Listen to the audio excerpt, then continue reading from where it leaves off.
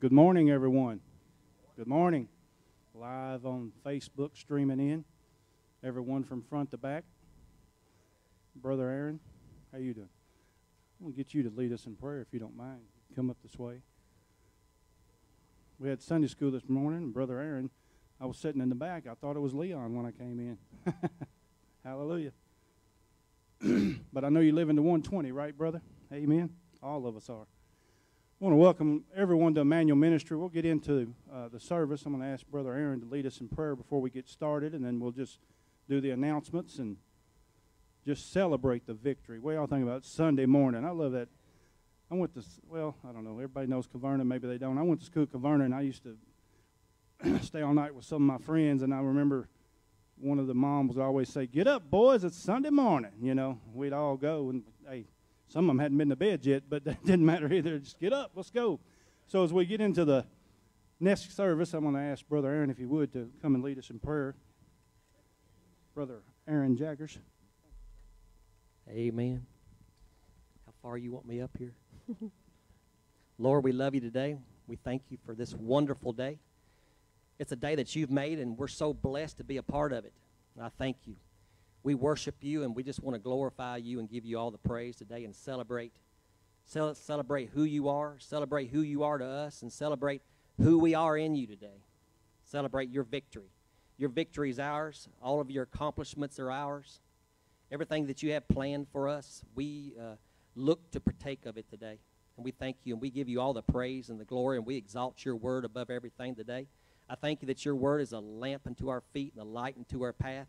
We feed upon it today. We grow by feeding upon it, and we look to it to be source of our strength. And I thank you for that. I thank you for all that you've done for us, and we thank you for everything that you're going to do for us. And we thank you for the word today that will be brought. We thank you that it will bring light to us and revelation. And we worship you. We worship you and praise you so much and give you all the glory and all the praise. And we pray in your name, in Jesus' name, amen. Appreciate you, and we love you. Well, welcome to Immanuel Ministry. Can anyone hear me out there all the way in the back? Ricky? Good, good. Online, streaming online, whether scattered or gathered, we are the church, as we say. Got a few announcements today. We had Hallelujah night last night. Go pretty good, real good, blessed. We had Hallelujah where we was at, too. So we got the rush late after everybody got the candy, so that was a blessing. We want to welcome everyone to Immanuel Ministry. We have any first-time visitors here, and I know we do. Actually, I have one that's already got the card filled out. Thank you so much. Got a dog there. Hey, praise the Lord. God loves it. Opie. Welcome, Opie. Glad to have you. Love animals. That's Ron and Kathy Robbins, everybody. Thank you for getting that card to me first. Any other first-time visitors? Right there, if you guys got a card yet, they'll give you a card. Roy, get them a card, please. Yeah, we have a card, and you just fill a little bit out. We like for you to get some literature, and we let you know what we believe and how we believe and how we are in Christ, of course. But we also like to get a little information from you so that we can send you a welcome card and be a part of the ministry. All right, thank you. So that's good. We have first-time visitors. Praise the Lord. We're always glad to have first-time visitors. Maybe online, you're a first-time visitor. It's an honor and a privilege to be in the house of God. Like I said, I remember, actually, it was Dan Rice's mom. I remember she used to say, "Sunday morning, boys, Sunday morning." That was a special day, and we went to church all day. When you go with Dan or any of them, you might as well, and they ate there and everything. That's what they did. So I enjoyed it, too. As a kid, it was fun. And now I still enjoy Sunday mornings. How many enjoy Sunday mornings? I mean, really and truly, think about it. Isn't it the greatest day of the week? Woo! Hallelujah. Thank you, Lord. I'm doing announcements. I'm sorry. All right. The church is open from sanctuary prayer each Sunday morning from 9 to 9:25 a.m. We have classes for all ages at 9:30 each Sunday morning and at 6:30 each Wednesday night. And we just keep growing in our classes. I had to put another table out maybe this Wednesday. Praise the Lord. That's what we want to do. We want to keep growing and keep teaching and keep knowing. Then when we know, we can go out, as Brother Aaron said, and put a sign up that says, "No trespassing." Hallelujah. Praise the Lord. Also, all children who want to sing, we're going to get to meet again today. Cheryl said that she would meet with you after church on the front of the stage right here. Last week they didn't get to, but any children interested in singing, any children now, come on up after church and meet right here. Is that correct? And we'll get you involved in the praise and worship of this church. Ages 5 to 12, okay? So ages 5 to 12. We have ages from here all the way up to 120 almost, praise the Lord. So we got them. Praise God. The follow-up for the walks and Christmas flights will be next Saturday, which would be this Saturday coming, correct? Which that's when you take back your clocks also, too. So everybody gets an extra hour of sleep next Saturday night. So take advantage of that. It's going to work for everyone. It says here that monthly gathering will be combined. The board will meet at 4:30 p.m. The potluck meal will be at 5 with the service to follow. All right? Also, if you are packing a Christmas child shoebox, they are due back on or before next Sunday. So that's the Sunday coming. So if you got any problems with it, better get on with it. I know there's 55 days left to Christmas. I wrote that down. You know there's only 8 more Sundays. You start thinking about that till Christmas. 8 more Sundays. And they always say, where did it go? Where did it go? Well, praise the Lord. It says a box is on the table for giving towards the $9 per box cost of shipping and purchase of a discipleship material. The packing party will be Wednesday, November the 10th at 6:30 p.m. All right, Miss Judy has an announcement here. It says the School of Prophets will meet at 6:30 tomorrow night at her house, Melvin's house, 6:30, School of the Prophets. And it says at the bottom here, slow time begins early next Sunday morning. So set your clocks back. And then November activity calendars are in the foyer, so don't forget those. Also, this wasn't put on here, but I'm sure everyone's aware of it, but I want to kind of let you know the jail ministry is today, all right? And I'd like to get their names, and I did at 3 p.m. The ones that will be going for the men's ministry is Chris and JT and Mr. David Yates, all right? So that's the 3 p.m. Now, the 6 p.m. is Sammy, Brother Sammy, and me. So we're doing the 3 and the 6. So remember us in your prayers. We're going into the jails. You know, Jesus said that, didn't he? So when I was in jail, you came to me. When you been in jail, Master? Well, if you've done it to them, you've done it to him. So as we go in there, we just believe for people's lives to get changed and one day see them in this church maybe or a church close by. And I think that takes care of all of our announcements. If you would, please stand to your feet, if you would, and look at your neighbor, if you don't mind. And I always like to say, if you can't stand on the outside, stand on the inside. But I want you to look at your neighbor, and I want you to say, something good is going to happen to you today. Hallelujah. Something good is going to happen to you. I'm telling you, it will happen. Right? We're going to turn the world upside down in the book of Acts. I know the Bible's right and somebody's wrong today. I know that much. I told somebody that yesterday. I said the Bible's right and somebody's wrong. So we know it's right, and as we go further into it, I want you to realize that I am looking at a church full of victorious people, whether you believe it or not, okay? You are victorious in Christ, and when you get victorious in Christ, you can worship freely. It's a great Sunday school class this morning, and just stirs you up to hear that kind of teaching that you know you are in Christ. And because of him, we stand here today, and we're going to give him worship. We're going to give him praise. You think about David. He spoke to the giant and told him what he was going to do before he done it, didn't he? He said, I'm going to cut your head off. He didn't even have the sword. He took the sword from the giant, cut his head off, and said, I'm getting the boys behind you too today, he said, didn't he? Why? Because he have a covenant with God, just like we have a covenant with God. And because of that, he looked at that man and said, you uncircumcised Philistine. In other words, he did not have a covenant with God. And he looked at his brothers and said, why are y'all letting him talk to y'all like that? You got the covenant.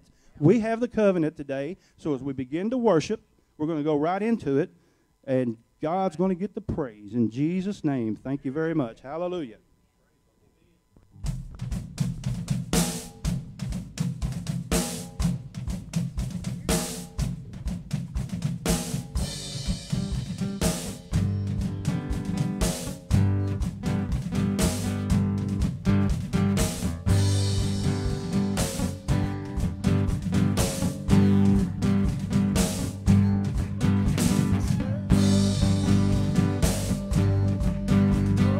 Mighty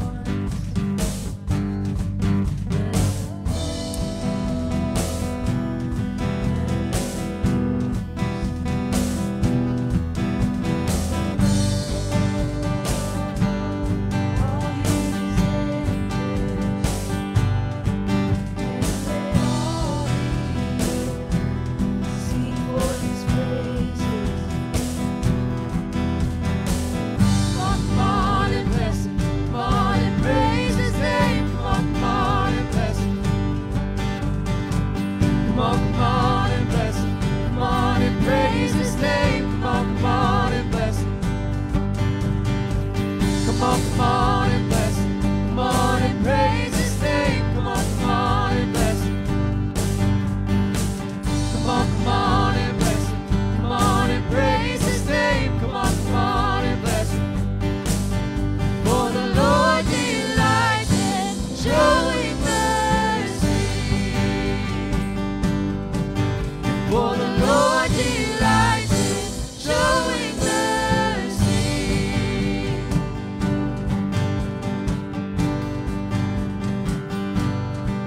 Bless the Lord,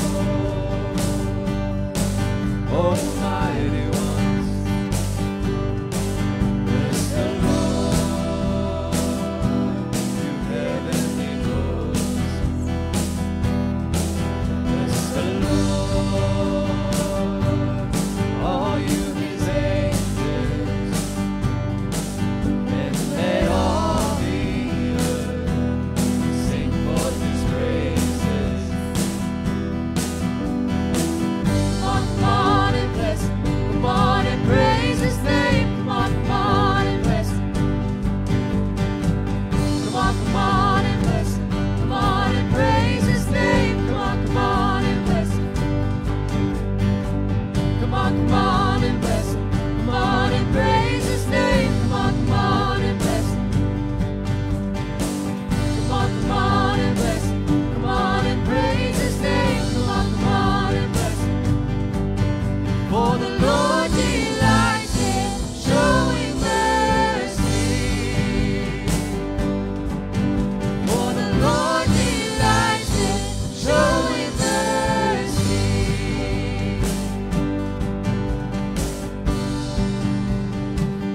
Says David danced before the Lord. Church, are you ready to dance this morning? Says when we move our body, when we move our feet, when we open our mouth, the darkness flees. When I move my body, when I move my feet, when I open my mouth, then the darkness flees. When I move my body, when I move my feet, when I open my mouth, then the darkness flees. When I move my body, when I move my feet, when I open my mouth, then the darkness flees. When I move my body, when I move my feet, when I open my mouth, then the darkness flees.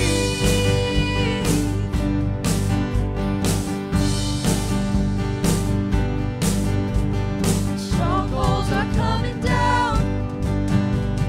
Jesus is lifted high. Strongholds are coming down. Jesus is lifted high.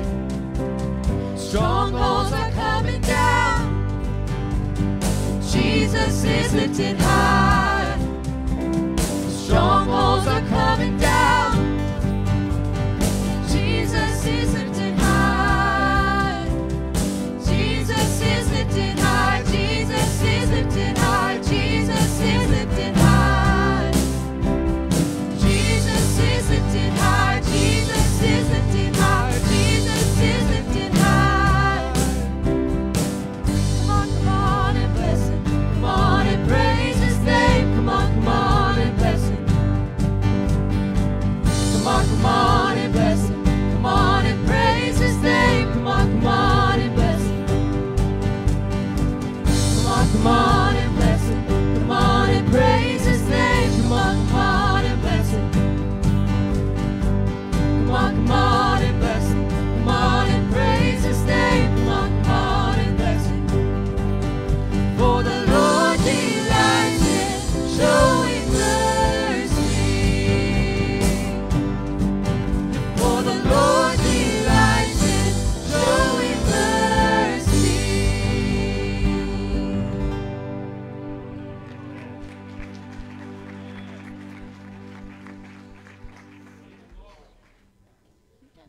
Amen. Isn't God good? Isn't God good? Amen. Amen. I want to read just a little bit out of the Passion Translation this morning.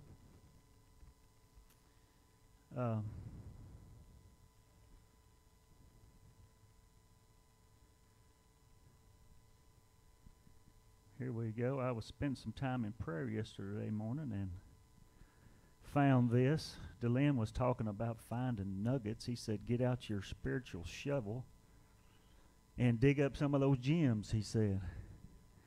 You got to get out your spiritual shovel and do some digging. But I found this yesterday morning. It's in Colossians chapter 1. It says, he is the head of his body, which is the church.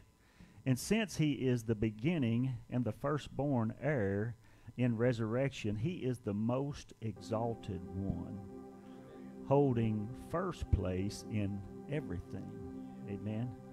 Isn't that good? For God is satisfied to have all his fullness dwelling in Christ. And by the blood of his cross, everything in heaven and earth is brought back to himself, back to its original intent, restored to innocence again. Amen. Restored to innocence again. Even though you were once distant from him, living in the shadows of your evil thoughts and actions, he reconnected you back to himself. Amen. Isn't God good? He reconnected us back to himself, restored back to innocence again. Isn't God good? Amen.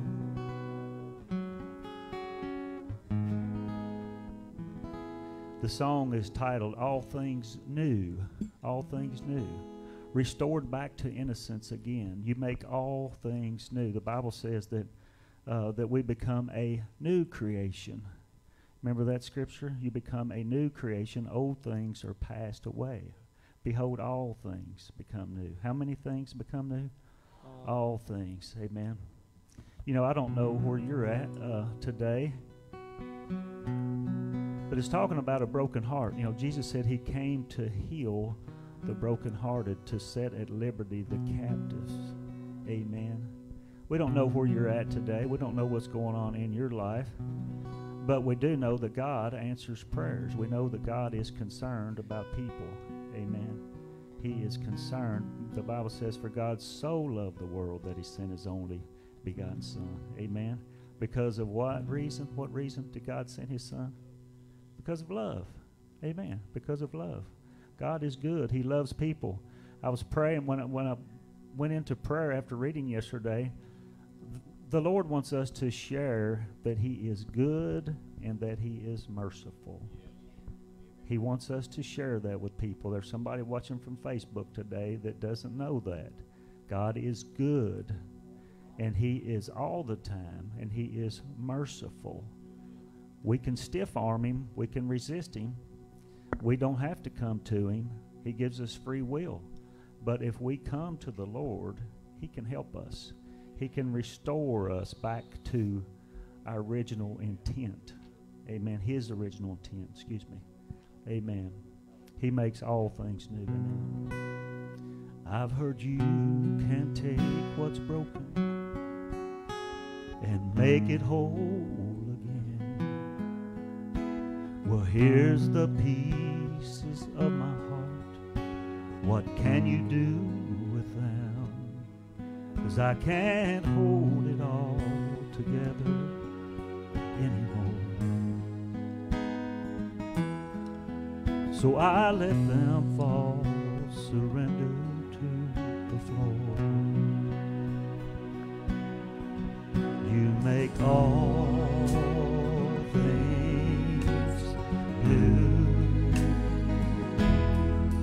You make all things new. God of mercy and love, do what only you can do, and make all things new. Only you can bring such beauty from the depths of all my pain. Only you can take this shattered heart and make it beat again. Oh, you hold us all together in your hands. I surrender all I have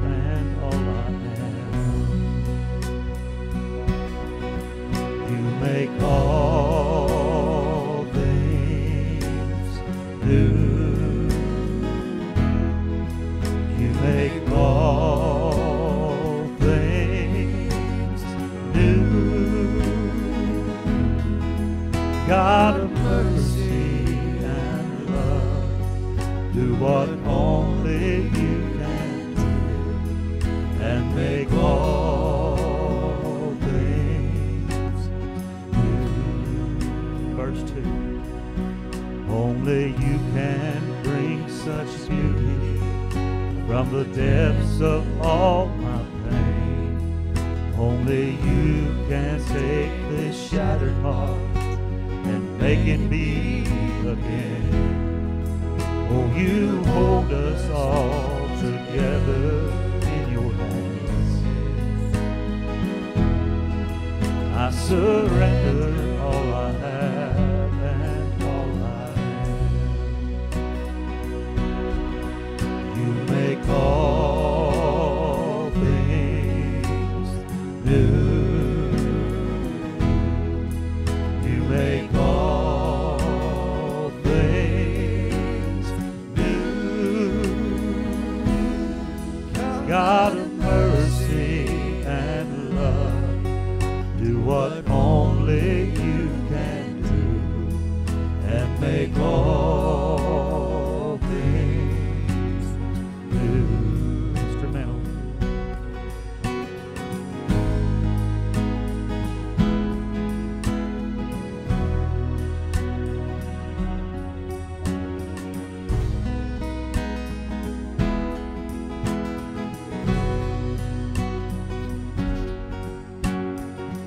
From the ashes, from the dust, I will rise up, rise up.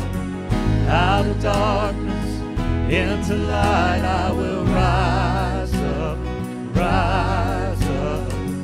From the ashes, from the dust, I will rise up, rise up.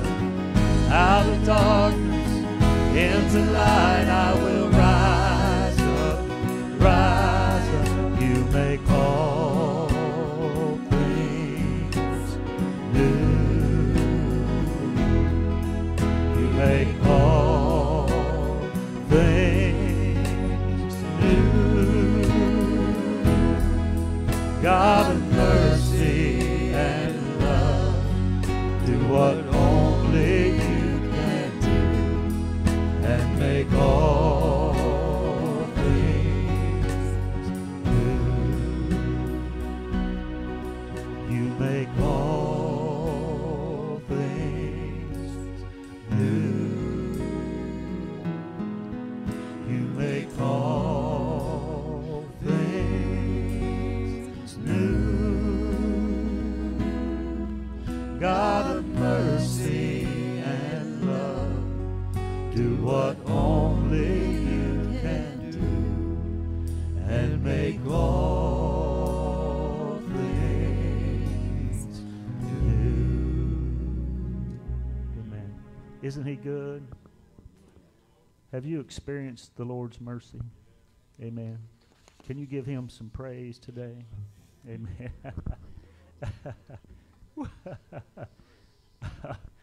Oh, man, isn't he good?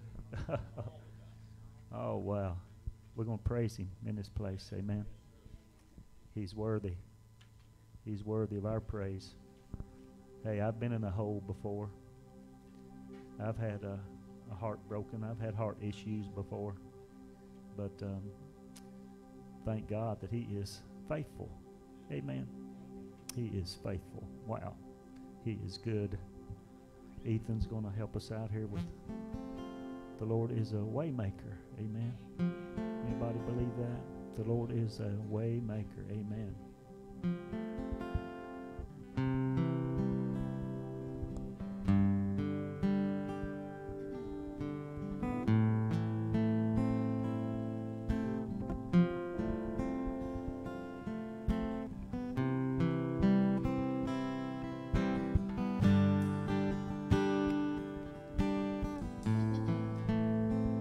You are here, moving in our midst.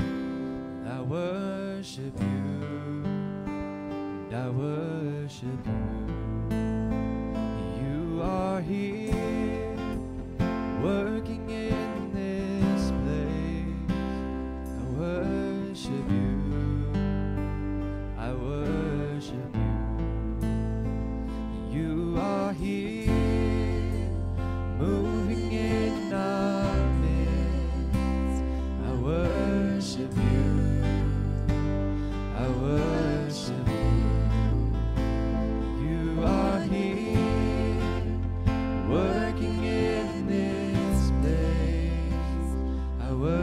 worship you.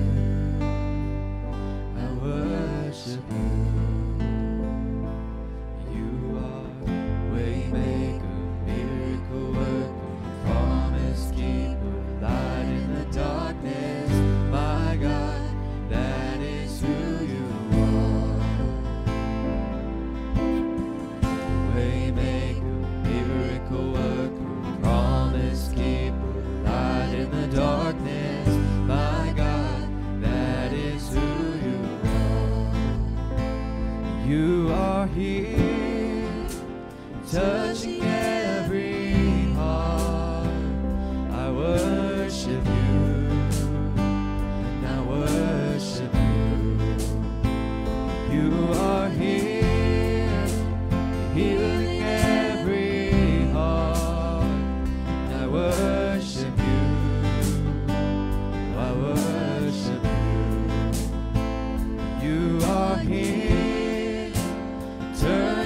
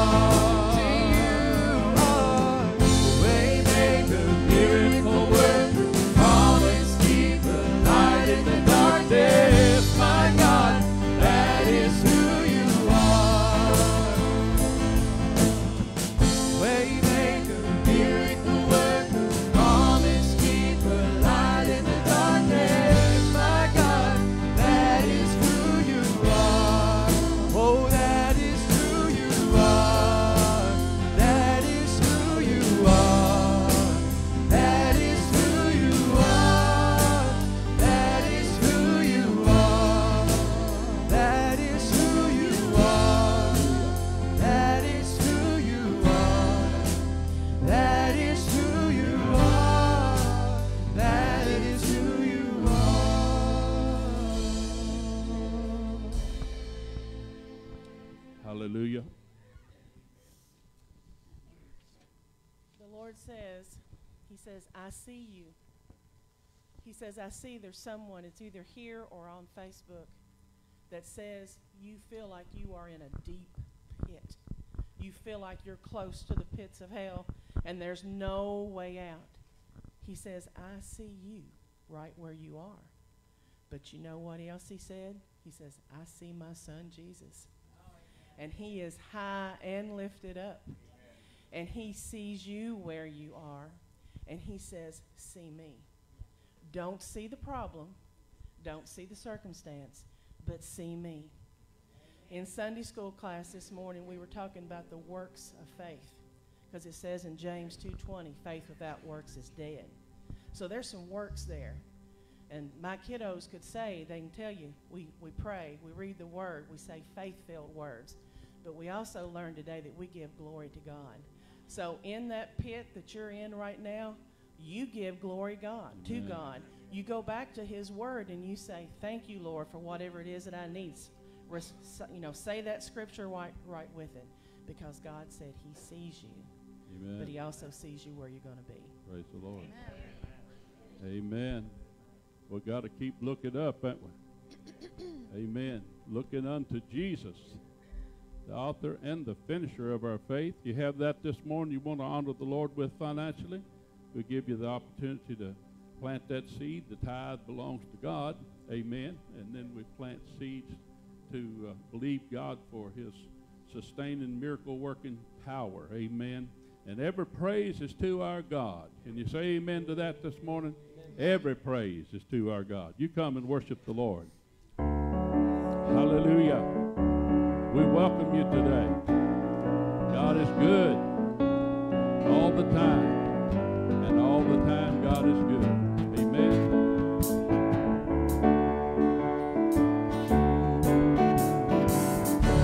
Every praise is to our God. And every word of worship is one accord. Every praise is to our God. Sing hallelujah to our God. Glory, hallelujah is to our God. Every praise is to our God. Every praise is to our God. And every word of worship with one accord. Every praise is to our God. Sing hallelujah. Oh, glory, hallelujah. Oh, every praise is to our God. Every praise is to our God. And every word of worship with one accord. Every praise is to our God. Sing hallelujah. Oh, glory, hallelujah. Oh, every praise is to our God. God my Savior. God my Savior. God my healer. God my deliverer. Yes, he is. Yes, he is. God my Savior. God my healer. God my deliverer. Yes, he is. Yes, he is. God my Savior. God my healer. God my deliverer. Yes, he is. Yes, he is. Yes, he is. Yes, he is. And every praise to our God. And every word of worship with one accord. Every praise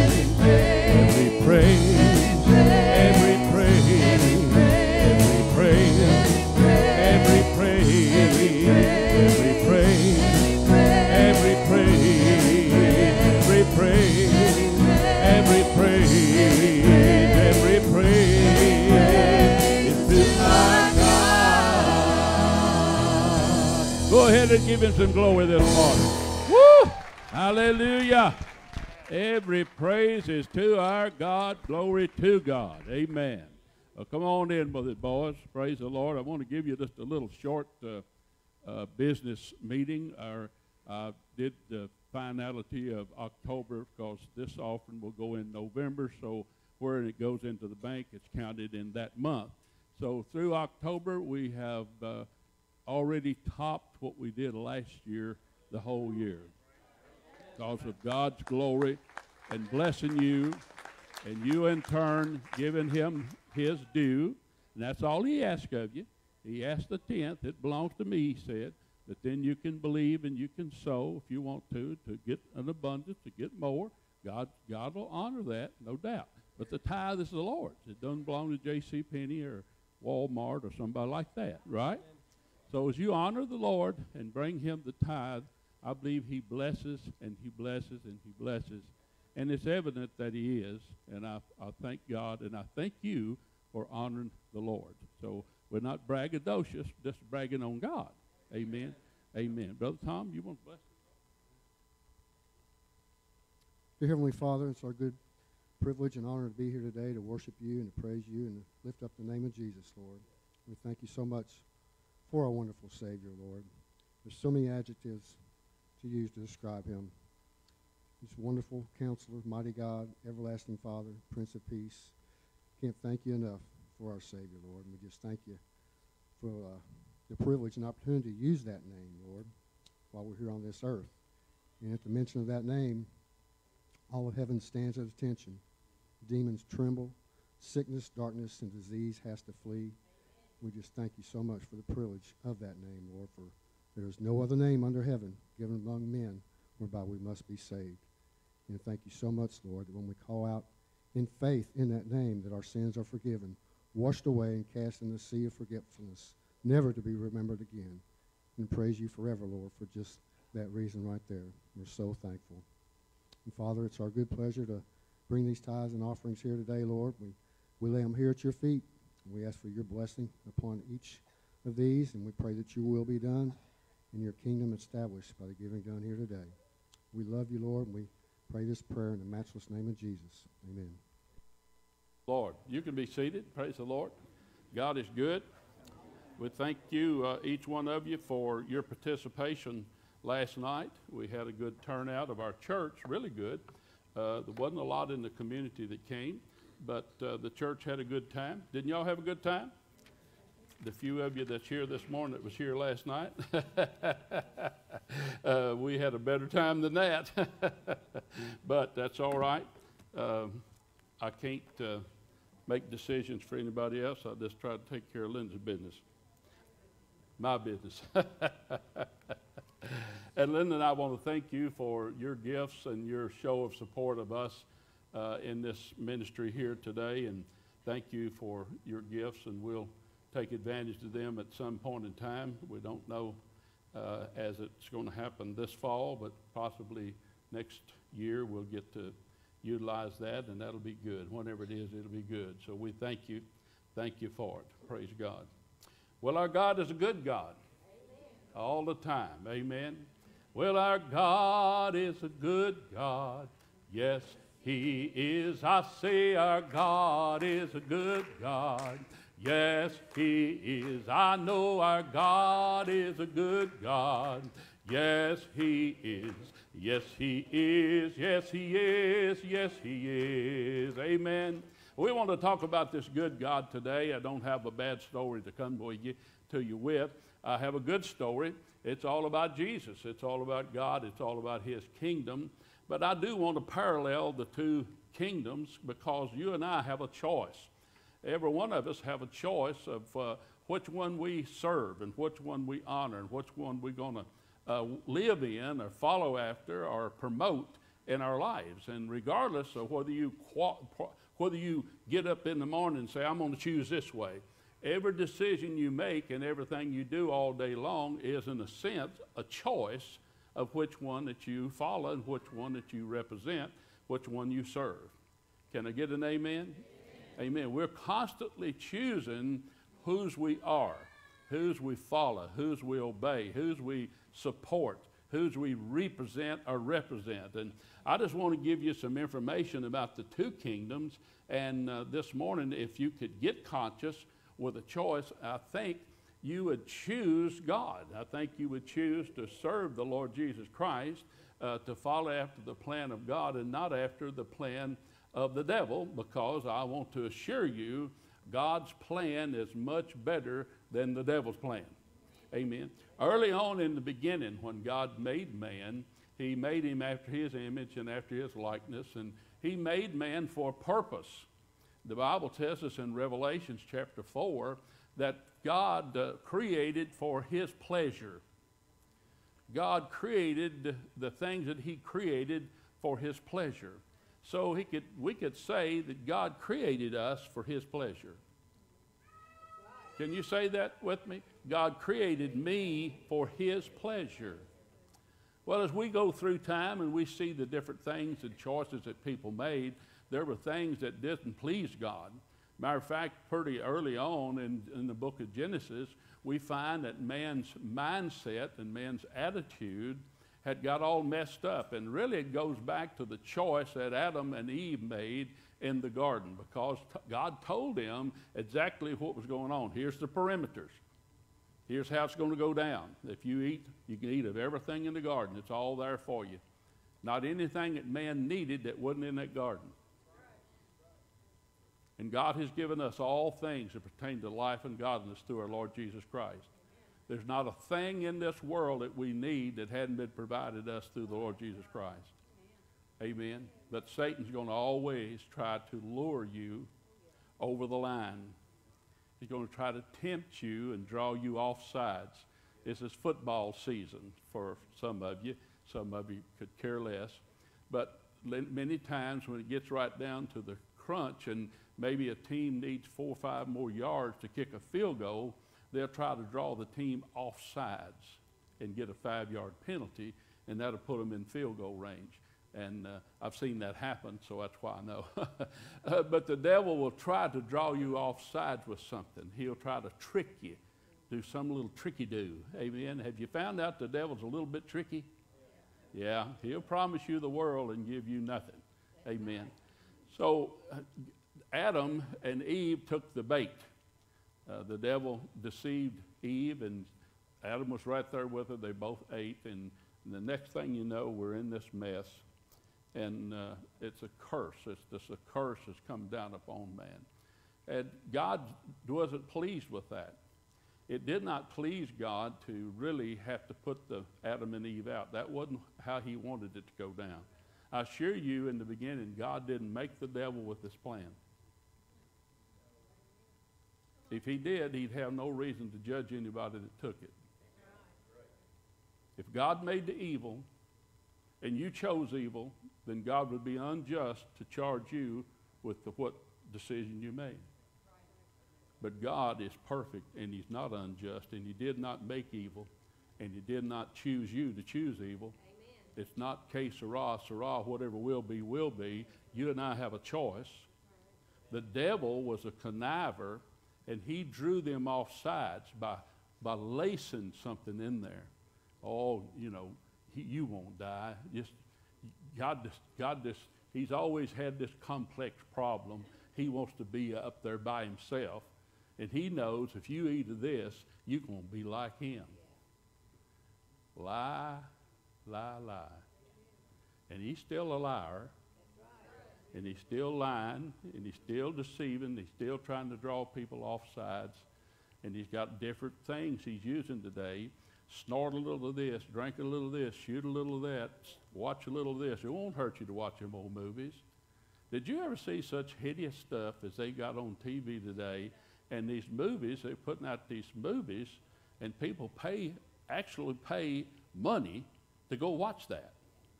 It's beyond my imagination, but nonetheless, that's just the choice of the people, see.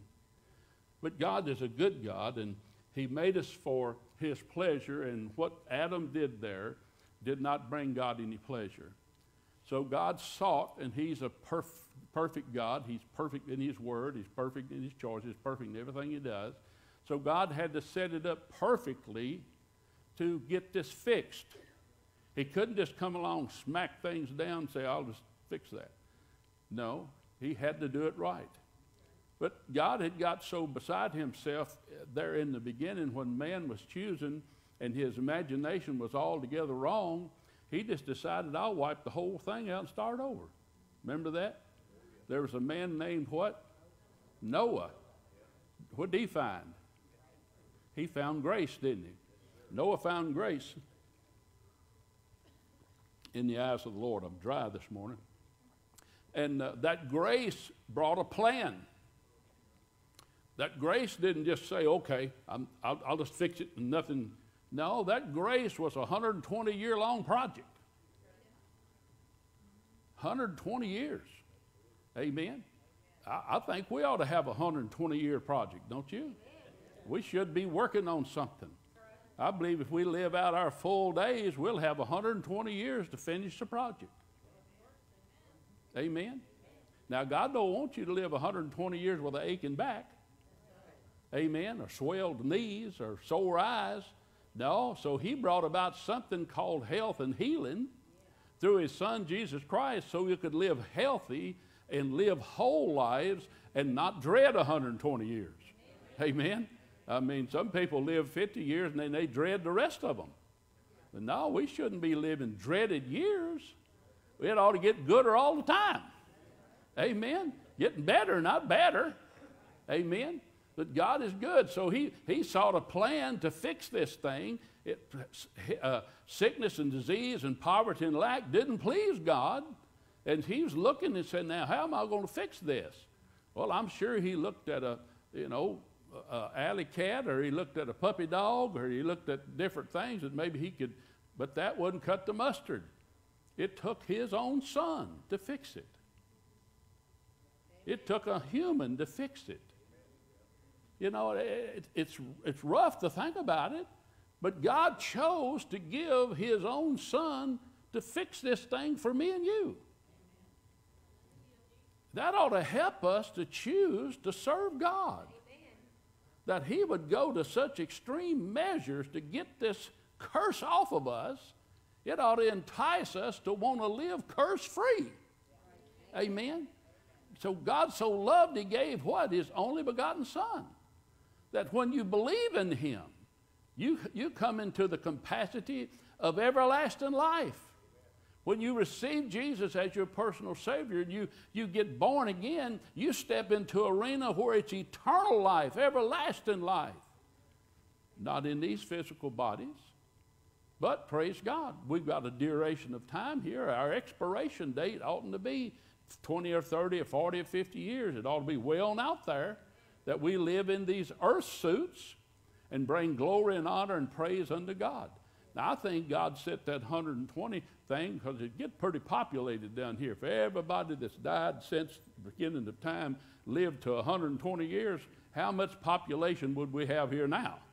We'd be populated pretty good, wouldn't we? Amen. But nonetheless, God knows what he's doing, so we'll just listen to him and follow him. I think God wants us to live a good, healthy, solid life, long life will he satisfy us with. Amen. And I guess if you get satisfied and you want to go home, if it's not 120 years, that's between you and God. If you're satisfied, drive on. Amen. But I believe you have the right by the Bible to believe for 120 years if that's what you want. Amen. Anyhow. So sickness and disease didn't please God. So God did something to fix that for us. We know that something was Jesus Christ.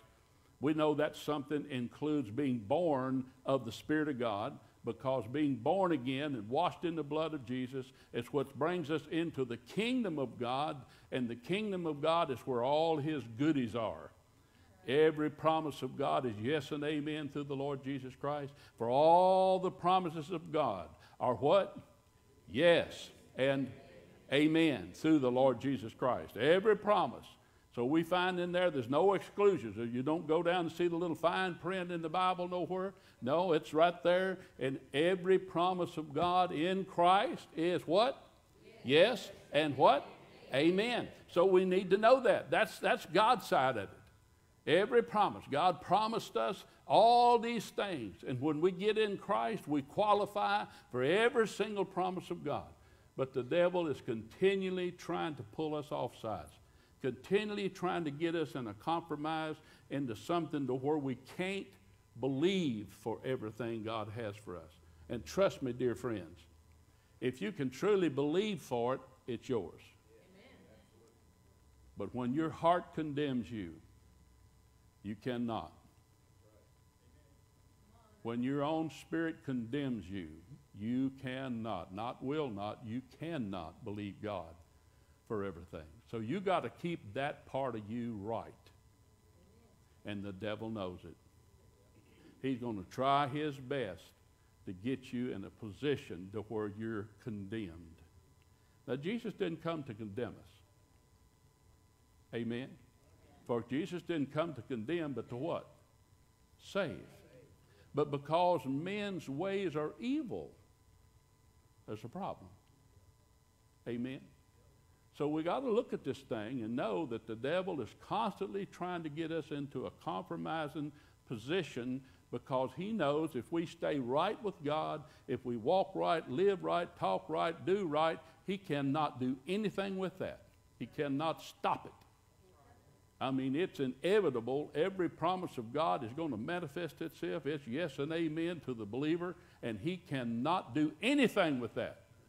So he's got to get you into some kind of doubt and unbelief. He's got to get you in error. He's got to get you to cross that line. He's got to get you to jump the fence. He's got to do something.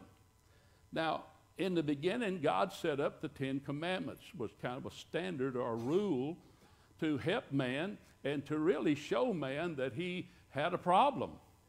You know, really God wasn't trying to condemn nobody with that, but it was giving us guidelines. He was helping us to understand the two systems or the two kingdoms.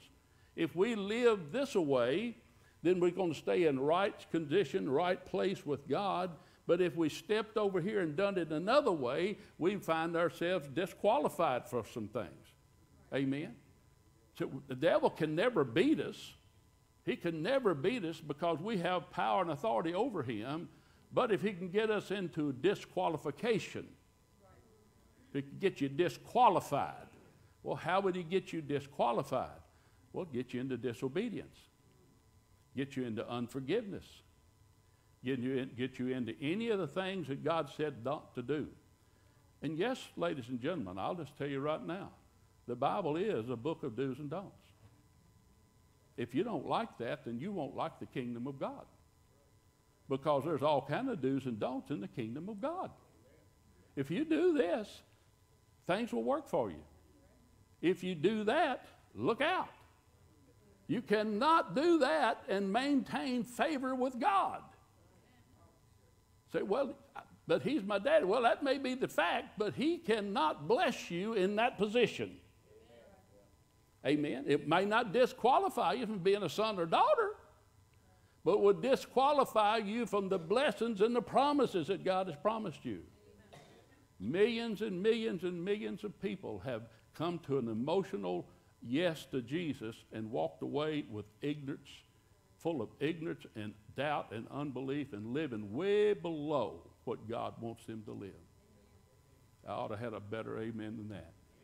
That's the truth. I've been there a long time myself, and it's not pretty.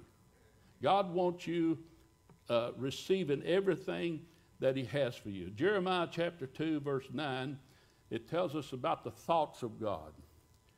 What are the thoughts of God about you? Jeremiah chapter 29, not chapter 2, verse 9. Chapter 29, verse 11. How'd I get 2, 9 through 11? I don't know. My paper's wrong. My Bible's right. For I know the thoughts that I think towards you, saith the Lord. What are God's thoughts towards you? Thoughts of peace and not of evil, to give you an expected end. God has a destiny for you. He has a plan. He has a place. He has a purpose for you that is literally out of this world. No doubt about that. But the place here on the earth is a good place. No doubt. It's a place that even in the midst of storms and troubles, you have peace. In the midst of difficulties that you might face, troubles, trials, and tribulations in this world, you can be of good cheer because you know God is on your side. The blood's been applied, and you'll not be denied the promises of God. It brings a peace into your spirit, into your heart. When all hell assails you, you know Jesus will not fail you. Amen. I'm on the rock of ages, and this rock will not roll. Amen. I've got 2 T-shirts we had at Vacation Bible School a few years ago with this scripture on there, and people think I never change my clothes, I guess.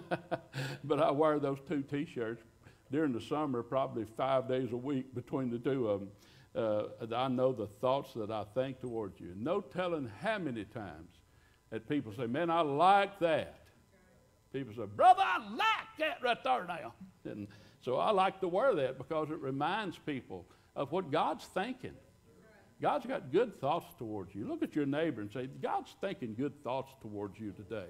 He don't have bad thoughts. God's not looking at you and say, I'll get even with him. Right? God's got good thoughts. He's got pleasant thoughts. He's got peaceful thoughts. He's got a thought and a plan that even right where you're at. My little GPS system, I don't use it much, but I was delivering food the other day in Mumfordville, the place I didn't know the street at all. So when I got to the high school, I stopped and punched that address in. Terry Smith's good about this. He can just fly through that. But I punched it in, and I looked up, and there's a car behind me, and I could tell that they was feverish to go.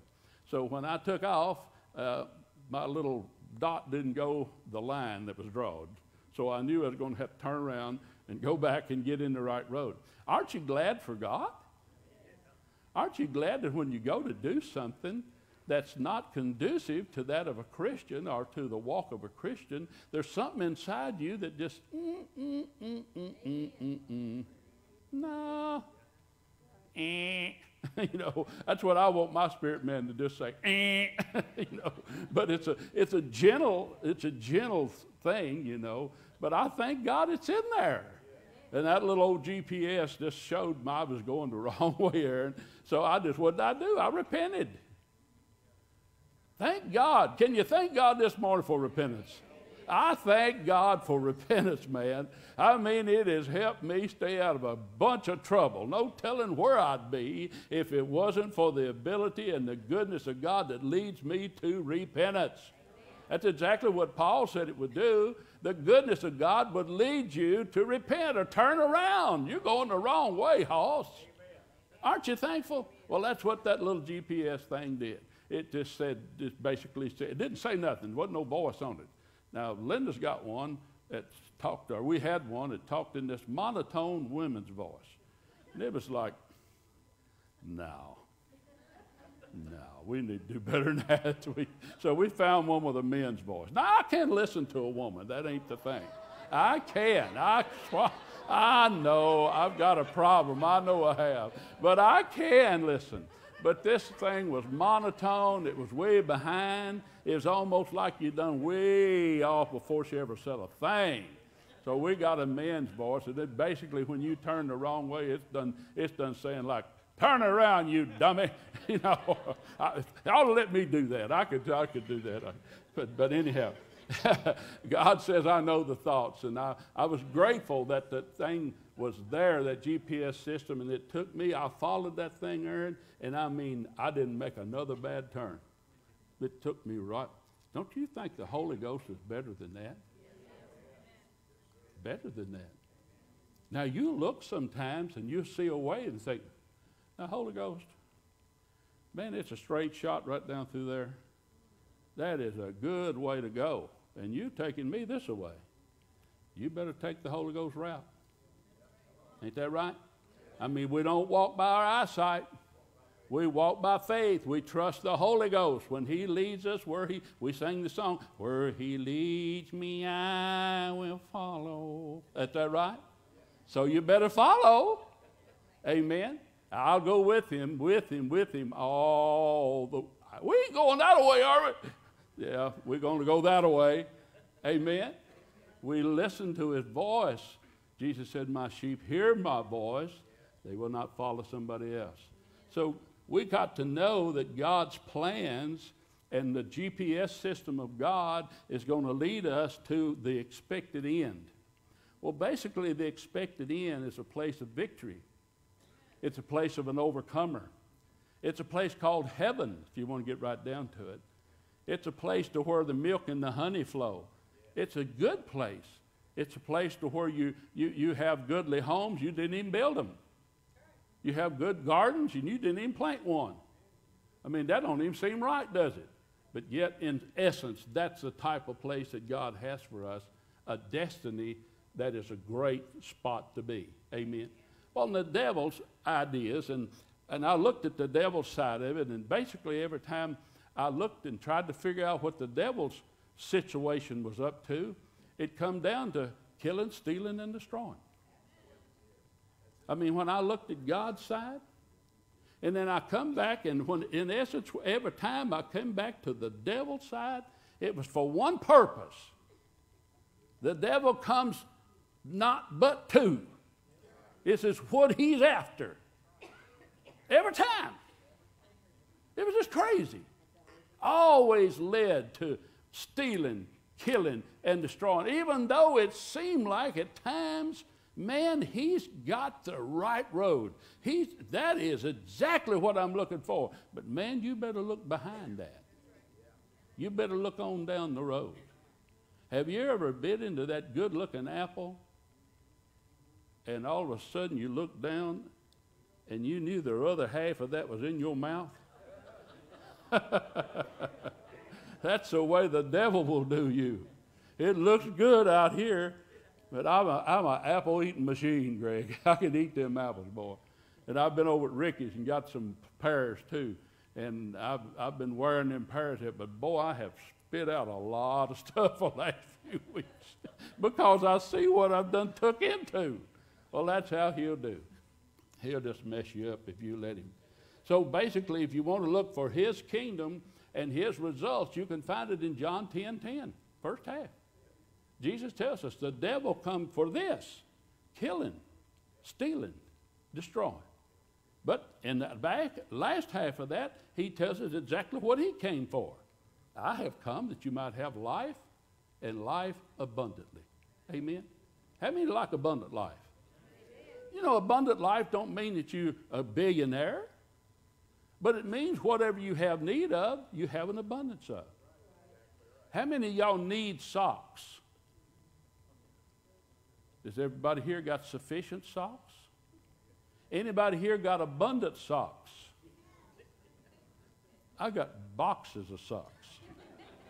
I got shelves of socks. I got drawers of socks that I hadn't even opened that drawer. And that's where I used to get my socks out of. And that drawer's still full of good socks because a couple of years ago at Pastor Appreciation Time, everybody gave me socks.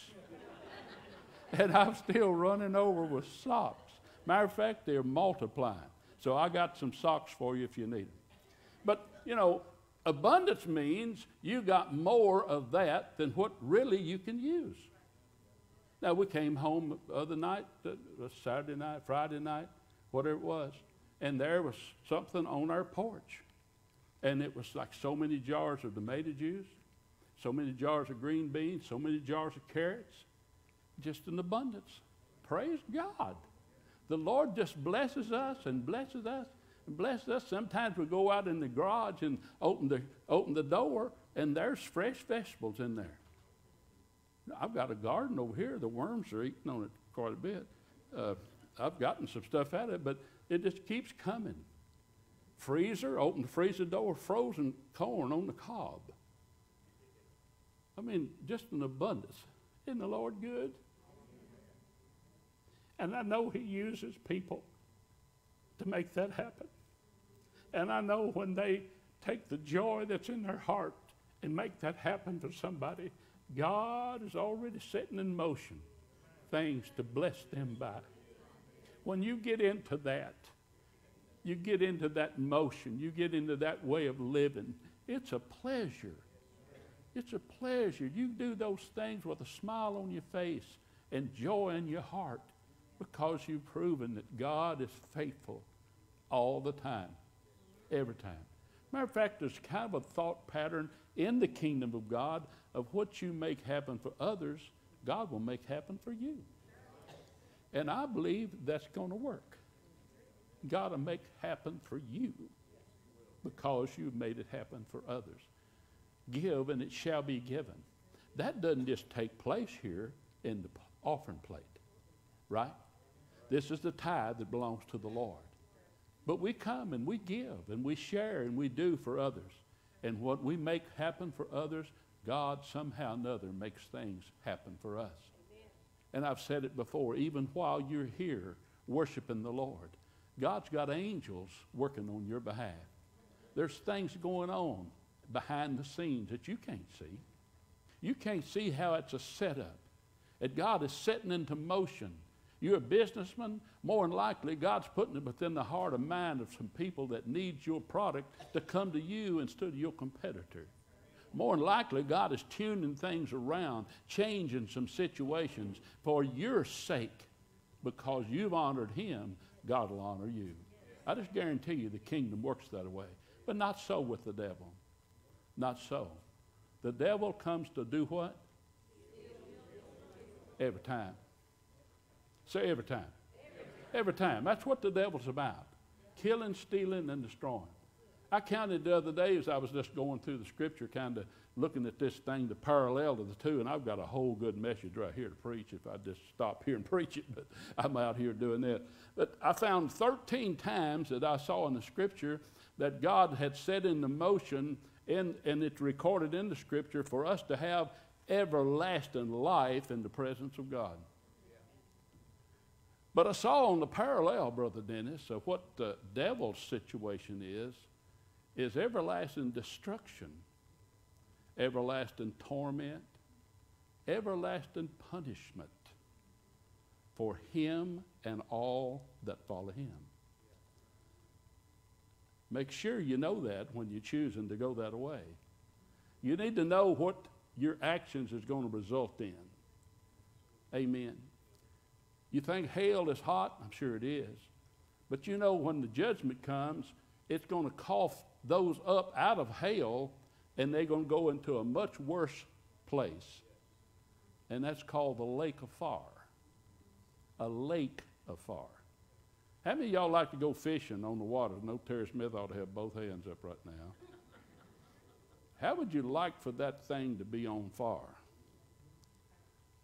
No place to get a break. Hell, in my opinion, has the same duration as heaven. I believe heaven's eternal. There's a lot of preachers today preaching that hell is just a short stint because God's a merciful God and he wouldn't want anybody that he created to burn eternally. But the problem is that he didn't tell the people that wrote the Bible that. He forgot to emphasize that part. And they put in the Bible that hell had the same duration as heaven. Imagine that. What a mistake. Or maybe it's not a mistake. Maybe hell really is eternal. How many would side in with the Bible today and say, I believe hell's eternal? Yeah. You're not under the myth that it'll go away in 3 days, are you? If you are, we need to talk. No, the devil's got a kingdom that's going to wind up in eternal damnation, eternal destruction. And I tell you, you might party with the devil for a little while. It may seem good for a short time, but the end of it is really bad. Really bad. And I know you've seen it. We all have, and our heart goes out. I don't say it to down anybody, but just for an instance. Have you ever seen the pictures before and after of people that get on these heavy-duty drug situations? You ever seen those beautiful girls that in a year or two, their face is just broke out every which way? A few years later, all their teeth are broken and gone. It's just ridiculous. It's horrible. Every church ought to have some of those pictures in the thing out here. Before and after. You choose. This is what this lifestyle is going to take you to. Amen? Beware. You make the choice. You can decide to go this way, but you can't decide which way you're going to turn out. It's already decided. It's going to come after you. And I'm telling you, and there's a few in here that can say, oh, praise the Lord, I know he bailed me out.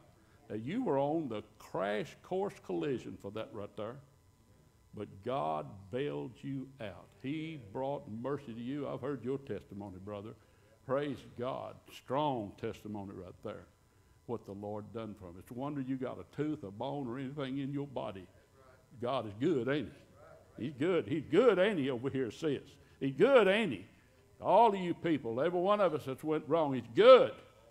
Thank God. But let me tell you something. I can tell you for every one of them hands that come up, we can go in this a few minutes drive and we can find you 50 that didn't turn out that good. People that now are Christians, yes, but their body has done went through so much junk that it's destroyed because they chose to go this way and they chose to disobey their spirit. When their little GPS system was saying, they wore the buzzer out on it. Right? I mean, you wear the buzzer out. You leave a buzzer on so long, and it'll start up about 2 days later. You wear it out. You can do that with the Lord. You can grow callous to where his convicting power doesn't stop you anymore. It don't even itch. Please, dear friends, be sensitive. Be sensitive. I said to some guys this morning, to wigwams, that are there every day, none of them go to church ever. All of them are, quote, Christians. And I told them this morning how important it is to have a tender heart. And that if you have not got that tender heart today, it's important to pray and ask God to help bring that heart back so that you won't just keep sinning against God. Keep sinning against God. Amen. David said, I've hidden God's word in my heart that I might not sin against him. But see, when you get the word of God in your heart, you obey it, and it's all good. But if you disobey it, the buzzer gets weaker and weaker, and you can wear your buzzer out. These guys have worn their buzzer out. Just, I talked to them a few minutes about it. I told them, I said, I've always had a tender heart. And I told them the story I've told y'all about, and this will date me, I'm sure. It's about when they moved into the new school down here at 7th grade, and a carton of milk and 2 sugar cookies cost a nickel. Now, I know there's a very few in here that remembers that, but you could buy milk and 2 cookies for a nickel. Yes, you could. And I got my carton of milk, and I picked up the 2 cookies, and the third one stuck to it, and I give it a shake, and I said, one more time. It didn't come off, so I ate it. I did. I had the power to break it off, but not really, I didn't. But I honestly had to repent of that because the Lord bugged me and bugged me and bugged me that I wished I hadn't ate that cookie. And so when I got the cookie next time, I took 1. I tried to pay it back in my own way of doing it. But I had to repent before God because I'd done wrong. And I thank God for being tender-hearted. I'm sure I'm not that good today, but I thank God that it starts there. Kiddos, listen to me. Kiddos, y'all listening? Look at me, listen to me. Your heart's inside of you. When you do something that you know mom and daddy have taught you not to do, and you go on and do it, inside of you, there's something wrong in there. You know that? You know that, Lily? When mom and daddy's told you to do something or not to do this, and you go to do it, and something inside of you says, but you go on and try to do it anyhow. That's your spirit man. You need to stay true to that spirit person. If you'll live right, you'll be good. This is the promise of God to you.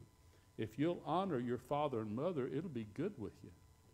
And long life you'll have. So you're piercing yourself through if you don't listen to mom and daddy. Rachel, you hear me? If you won't listen, you're already short-circuiting the buzzer system. Don't be true to the buzzer system. It starts out with a loving mom and daddy. You say, well, but that's what they put out there it's really not right. Listen, that's beside the point at this time. They're the mom and they're the daddy. Amen. And you need to be true. Now, if they're doing wrong, God's got a buzzer system for them too. But be honest, and honor them, and it'll be well with you. And God will help you. You'll learn to follow the voice of the Holy Ghost. That is His spirit man inside of you to direct you and to help you in the affairs of life. When it's all said and done, the devil wants to kill, steal, destroy, and God wants to bless. That's in essence what it's all about. God's a blesser. If you look at the system of God, God's kingdom is prosperity. Satan's kingdom is poverty. Which one you want? Who in here wants poverty? If you want poverty, I know some places you can move to and just be thrilled. There's a lot of poverty in certain sections of the world. If you want to move over there and live with them, you just be happy as a June bug in a berry patch. But I hope and pray that you would choose to be prosperous, because God is a prosperous God. And He wants you to prosper and be in health, even as your soul prospers. As you think right, as you put on the right mindset, put the mind of Christ on and think right, God will bless you and sustain you and prosper you, and you'll be the lender and not the borrower. You'll be the blesser, not the damner. Amen? God's a good God all over the place. When you think about the kingdom of God, you think about love and joy and goodness and meekness and self-control. You think about those things that stem out of the heart of God and out of the heart of Jesus Christ and out of the heart of a Christian. Love and joy and meekness and goodness and self-control. Things that bless. Things that want others to do well. You want them to do well, not just yourself to do well, but out of the heart and the character of Jesus Christ, you want to bless them. You want to lift them up even if it costs you something. Because you realize that in the long run, it never costs me. Because God always takes care of me. Amen? So I'll be the lender and not the borrower. I'm the one that wants to pick up the tab. I'm the one that wants to pull the heavy end of the load, because we want to be the blesser. Amen? So God's good. The kingdoms of the devil's not that way. Rude, arrogant, mean, hateful, full of strife, full of confusion, full of division. I mean, you can see the two kingdoms. They're very, very easy to see if you get your eyes open to it. Which one do you choose? Which one do you want to serve? Which one do you want to exhibit? Which kingdom do you want to be an example of? The statistics tells me that every day we influence X many people. We influence about 7 people on the average every day. Now, some of us never see 7 people, probably a week. But some way or another, the average is that we influence so many people a day with our choices, what we allow to happen. Whether you throw that cart over to the side and it winds up banging somebody's car, or you push it through the rain to the right place where it's supposed to be. We was at Walmart the other day in Bardstown, and Linda went in and got some things, and just a few things, and I was going to take the cart, but she done off with it. And I said, well, honey, there's somebody pushed one right here by us. We could just park it with that one. No, she took it all the way up yonder and put it in the thing. It was plumb full. And I was proud of her. I said, yay, Linda. I get in the car. Yay, Linda. Good girl. But isn't that right? I mean, that's what you're supposed to do. You should put the cart where it's supposed to be. Now, if somebody comes along and wants a cart, then I say, here, this one's good, and take it. And sometimes it's warped, it's run sideways, but I try to pray over it that it line out before they get too far. But what's kingdom this morning? It's just a simple question. What's kingdom do we honestly, sincerely want to represent and want to be a part of? And I know your answer is the kingdom of God. You've heard the two parallels. But don't forget it when you go out these doors. And don't forget to be an exhibition of the kingdom of God. Because when we leave the building, there is some truth to the statements, the church has left the building. The connotation in it that the church is gone and they're not coming back to a building is not correct. I don't know of a preacher anywhere that's ever preached the church as a building. I've never heard that preached in my life. We got a building that we meet in, but we're the church that comes here to meet, and we're the church when we live, right? So we, the church, are going to leave out these doors, and we're going to represent some kingdom. Every choice we make, if we cut somebody off in line, if we cut corners, if we don't do things right, if we don't do our job, if we don't carry our end at the workplace, if we mistreat our wife or mistreat our children or mistreat our husband, we're representing somebody. Let's choose to represent and represent the kingdom of God this week. Amen. Be about the Father's business. And I think if we'll make that our lifelong ambition, this is our attitude. And attitude determines altitude. Our attitude determines altitude. Our attitude is we're going to serve the Lord Jesus Christ. We're going to honor him in the church house and out of the church house because we're the church. We understand that. We're going to do the right thing every time. Every time there's a decision to make, we're going to make the right decision. We're going to take our time and not get in some hasty thing and be pulled off sides by a devil. Amen? Amen. Amen. Every head bowed this morning. I want to thank you personally for being here today. You had a choice whether you came to church or whether you didn't. Many of you had a choice whether you came here or whether you didn't. I thank you for coming to Lee Grand to church today. But I want to ask you, if for some horrible reason you weren't able to come back next week because you passed into the next journey, is your eternity with God or is it with the devil? What does your future look like? Have you made that proper choice and you know your destination is with the Lord Jesus Christ? Or have you just said, well, que sera, sera, if God wants me, who take me? It's not that way. Jesus himself, being God in the flesh, said a man must be born again. You must be born of the Spirit, born from above. In order to enter the kingdom of God, you have to be born into that kingdom. You can't just do some good stuff yourself, do good deeds and get there. If you could do that, the blood of Jesus would not have been needed. But you cannot get there on your merit. Jesus Christ is the only door that you can enter the kingdom of God through. Have you been born again? If not, will you receive Jesus as your personal Savior this day and say, I've made a choice today. I hear about the two kingdoms and I choose Christ. I want you in my life, Lord Jesus. I want to live for you.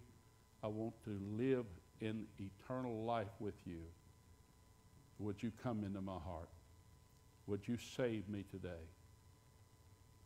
Is there anybody here with lifted hand would say, I've never received Christ as my personal Savior, but this day I want to. I want Jesus in my life. I want Christianity. I want to live as a Christian. Then I take it with no hands that you are Christians, because surely you would make that choice if you're not. The choice is very simple. Two kingdoms. Two kingdoms.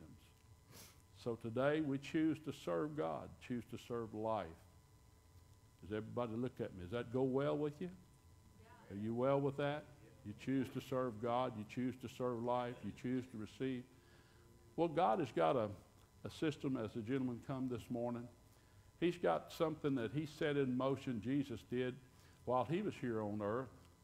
And he served communion to his disciples, and he served it in such a fashion that they took a cup that had some juice in it, and they took bread that was there, and they sopped the bread over in the juice like you would chip and dip, kind of like chip and dip time. We don't do it that way, but we could. But we've got a piece of bread, and we've got a cup of juice, so you can take it all. But there they broke a piece of bread off and sopped up.